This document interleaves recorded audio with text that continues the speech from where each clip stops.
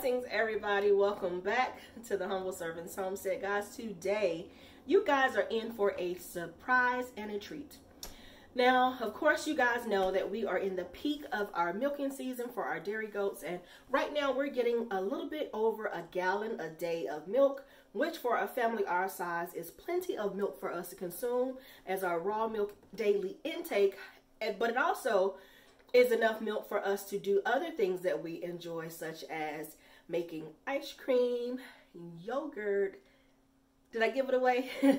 Of course, as you guys can see, I have my crock pot out here and I have a gallon of milk here. Today we're going to be making some homemade yogurt. Now, yogurt is one of those things that we consume and we absolutely love here on our homestead because it helps to contribute to our intake of probiotics. It helps to contribute to good gut flora and good gut health, which we deem as very important to us.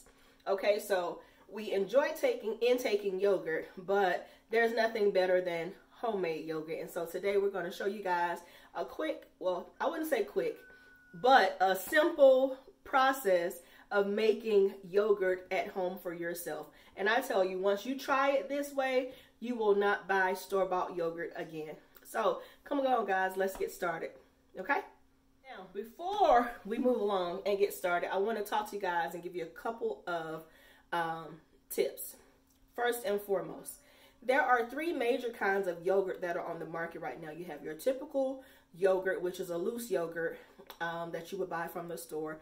A lot of times it's in those cups where you have the fruit at the bottom or the different mix-ins that you'll mix in that loose type of yogurt. That's regular yogurt. You have your Greek style yogurt, which is a thicker yogurt. You know what I mean? It's not as runny as your regular yogurt. And then you have something that is an Icelandic type of yogurt, which is Skyr. And that's along the lines of what we will be making today. I was making Greek yogurt previously, but then upon doing a little bit more research, I fell in love with Skyr because it is typically made from heirloomed cultures. So the bacteria and the probiotics, the live cultures that are inside of Skyr, have been the same cultures that have been used for a large number of years. Some people say 500 to 1,000 years. I'm not sure how long, but I do know that they are heirloom cultures. And of course, heirloomed is my best friend when it comes to things that haven't been tampered with or messed with and have been proven to work for a large number of years. I'm all for it. So today we're going to be using Skyr cultures to make our yogurt. Okay, so now with that being said, let's get started. So the first step in our process is to pour our milk over into our crock pot, which is what I'm going to do right now. Okay, and so we're going to, like I said, we're making about a gallon of milk to start. But by the time it cooks down, of course, you will not end up with a gallon of yogurt. And what I also want to say is this too. Although we are using, and so you see the fat in this milk, and that's what I was just going to get to. So although we are using Skyr cultures, I'll tell you where the Skyr kind of differs from typical Greek yogurt. Skyr is made from skimmed milk.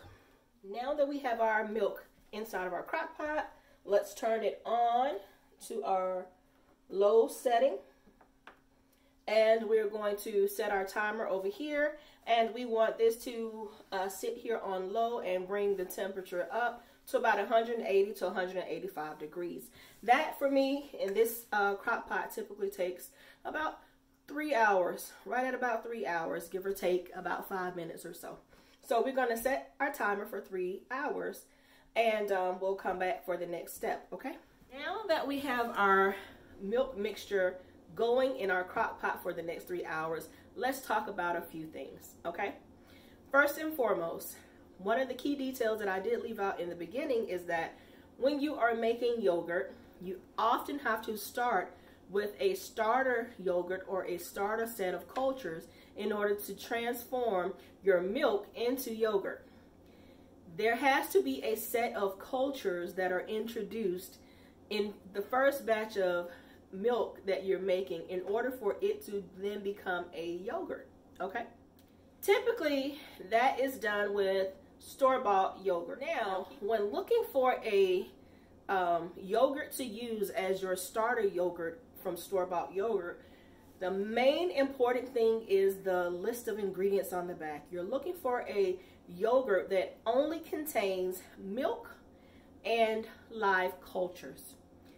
No extra ingredients, okay? Just the milk and the live cultures. That is what you're looking for in a container of yogurt from the store that you're going to use as your starter yogurt or your cultures, your starter cultures, okay, for your first batch of yogurt. Now keep in mind, once you successfully make the first batch at home, all you have to do from that point on is save some of that yogurt back.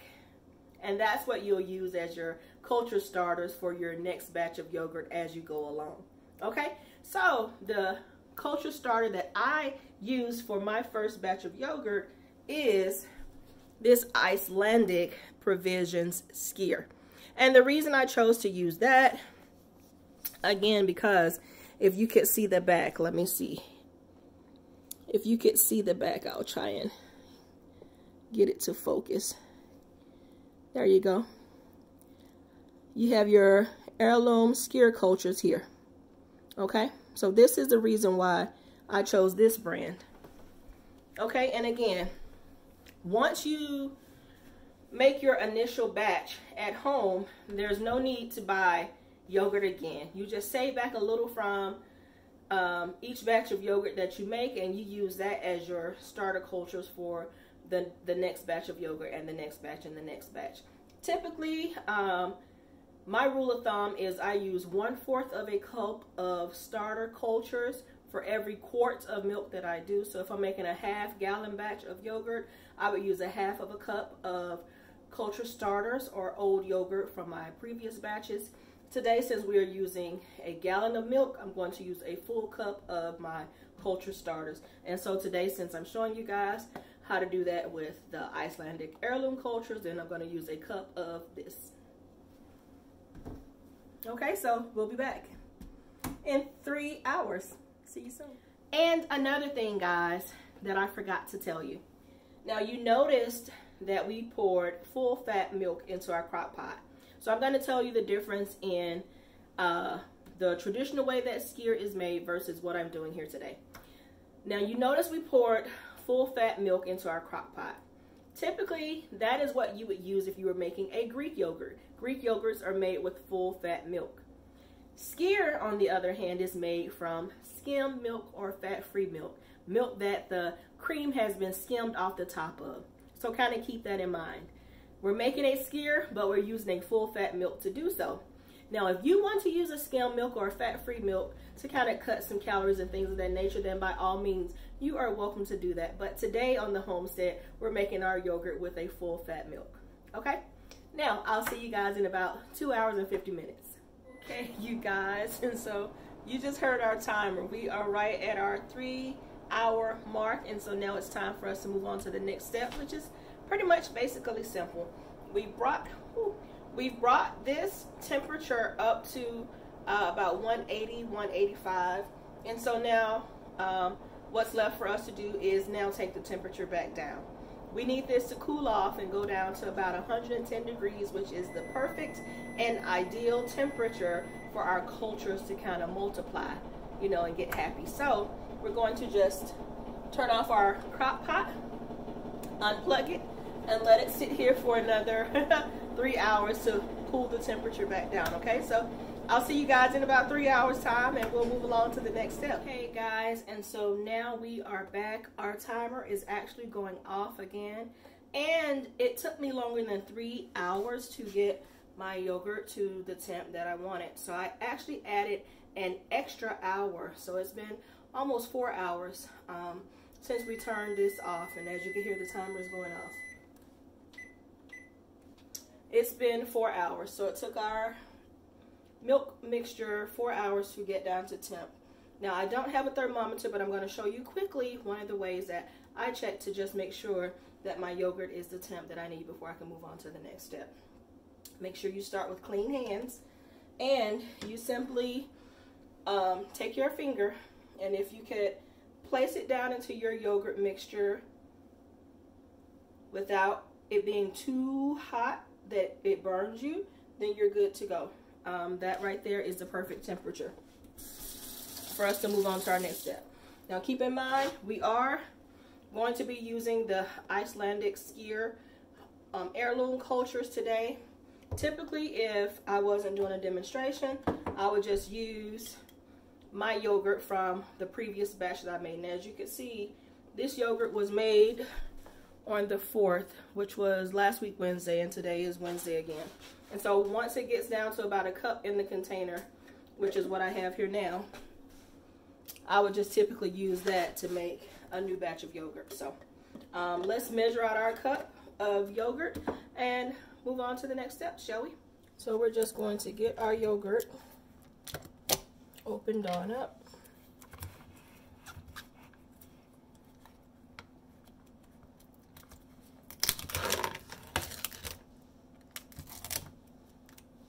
And we're going to get some of this into our bowl.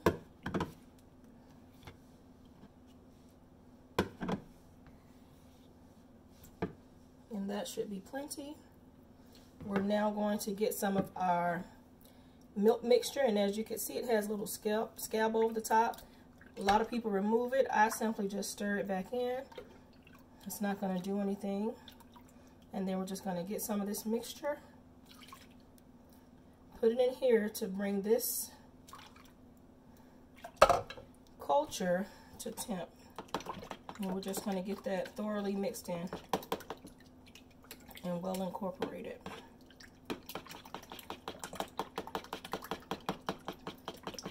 The goal is to make sure that these cultures that are being introduced into our crock pot are thoroughly spread all around. And so I'll work to get this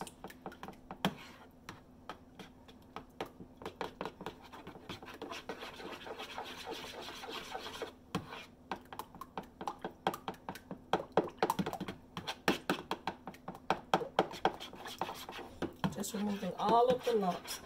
We could actually put a little bit more of our milk mixture.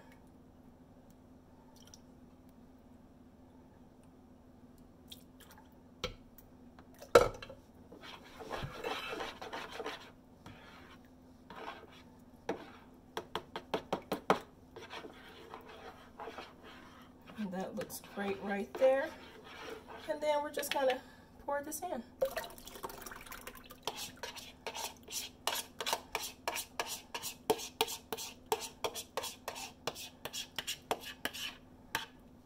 We're going to give it a swirl to just make sure that we get those cultures spread throughout the whole entire mixture.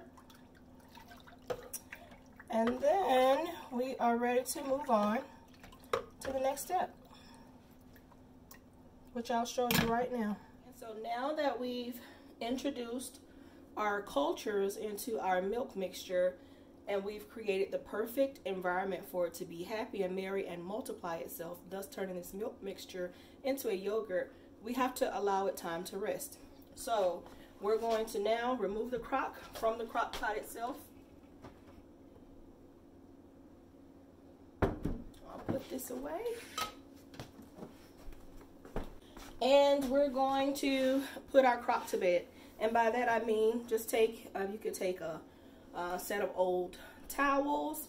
Me, I have this nice blanket which has been dedicated and designated for specifically my yogurt making. So I'm just going to wrap the crock in this blanket.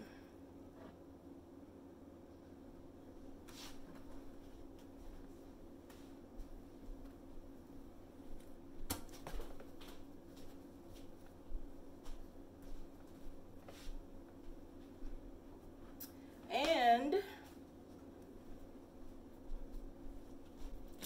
now that our crock has been tucked in for bed, I'm going to move this over to my island where it will rest for the next 12 to 14 hours or so.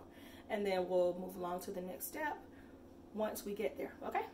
So I'll see you guys back in about 14 hours.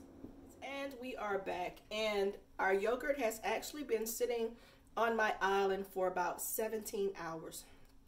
Okay, so now let's, I guess, take a look and see what it looks like inside, and also review the other supplies that we're going to need for this next step. So right here I have a bowl, and that's going to be used to catch our whey, and a couple of strainers, and these strainers are going to be used as well to separate our yogurt and catch it, and a couple of utensils. Okay. So come on guys, let's get started, and I'll show you how we're going to set up this next step of the process. Okay, so first and foremost, let's get our yogurt, or better yet our crock pot, unwrapped from its warm and cozy blanket. See, remove that, and let's see what we have, guys. Can you guys see that texture? And you can kind of see the whey separating, but the yogurt is pretty much more solid than it was yesterday. Okay, so we're going to set up our little contraption. The goal for this next part of the process is actually, guys, you see that whey that's running? Now our goal is to separate that from our yogurt, but as you can see right now, it's a thick consistency, and we want to make it even thicker, okay, by straining off a lot of the whey. So what we're going to do is take our bowl here, and this is going to be used to capture our whey. We're going to take our smaller strainer here, invert it into the bowl, and actually, hold on one second, it looks like I have the wrong silver bowl. Hold on one second, guys. Okay, here we go. Looks like I picked up the wrong silver bowl. They all look the same until you have a specific purpose for them. There we go. So we have that inverted, and we're actually going to sit this next one on top and see how it fits perfectly. And you can do this with anything that you have handy, okay? And then next we're going to take our flour sack cloth, and we're going to place it over the top of this strainer here. And this is what's going to be used to support our yogurt mixture as we scoop it in. Okay, and we're going to scoop it right on into here. And I don't know if you guys could see, I'll put it here so you guys can see our yogurt mixture. But it's a thick and chunky consistency, which is exactly what we were aiming for. Okay, and so now this next goal of ours in this next stage is just to drain off the whey that's in this mixture here, separating the yogurt and making it even thicker.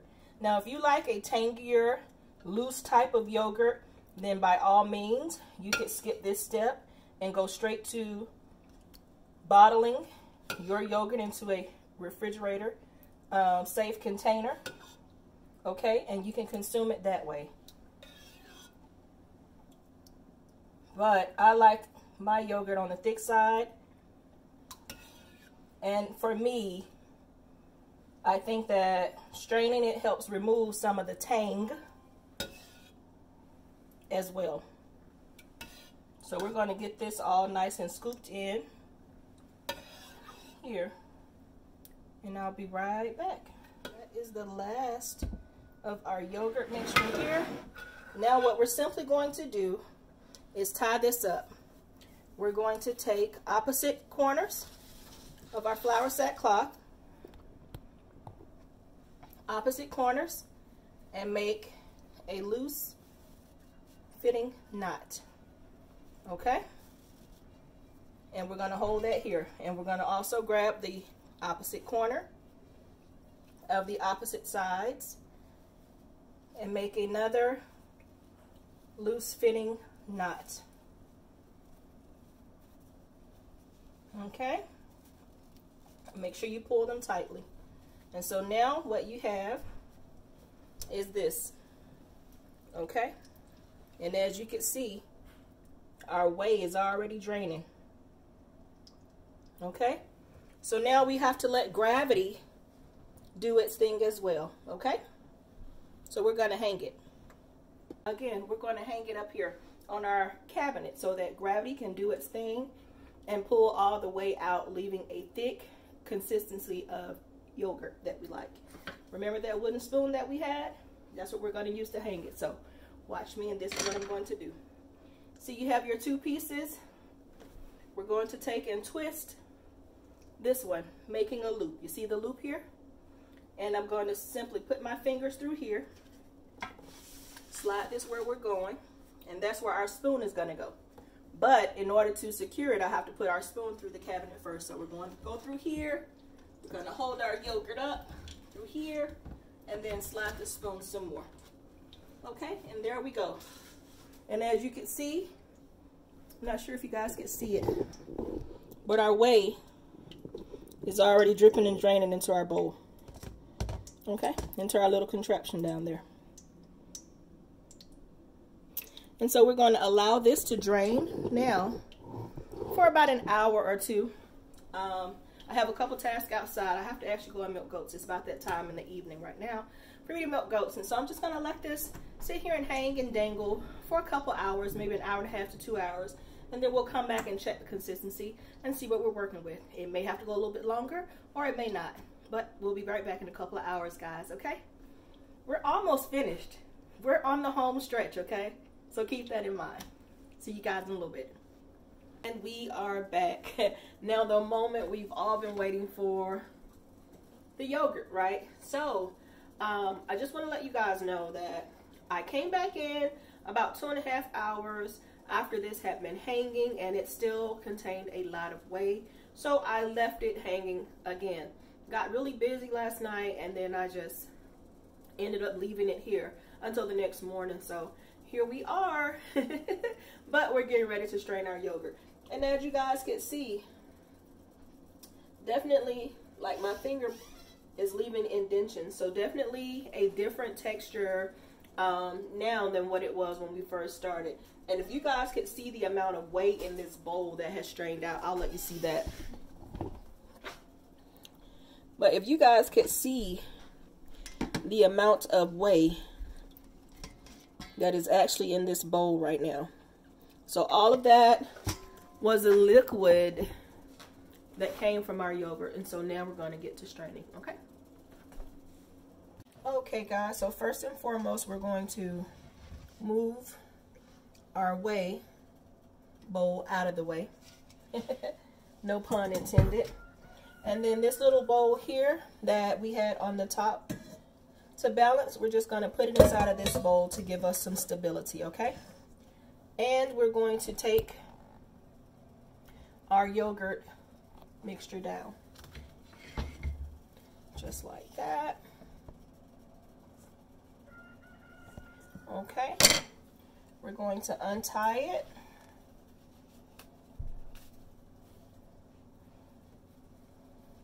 And open it up. And as you guys can see, we have a thick yogurt here. And so now our goal is to get it into our jars where we will store it. And so I have this spoon here, and we're just going to scrape it out of our flour sackcloth. And as you can see, I don't know if you guys could see that, but as you guys can see, it's moving really easily from our flour sackcloth. And so our goal is to just get it into, and so we're just going to get this over into our jar.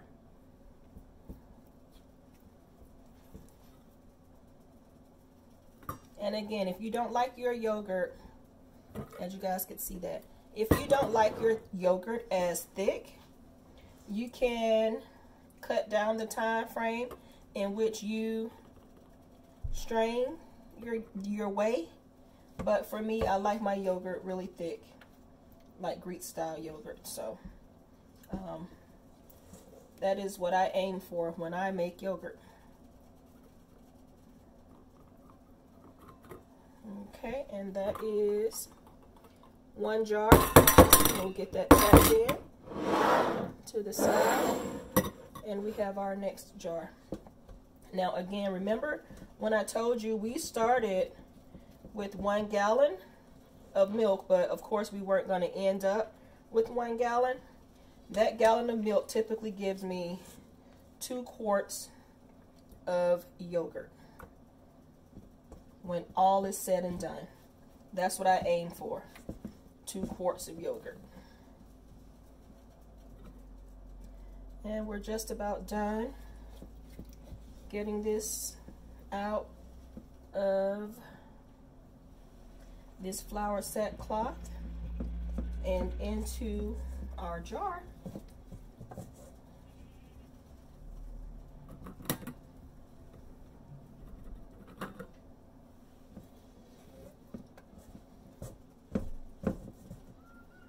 And that's it right there.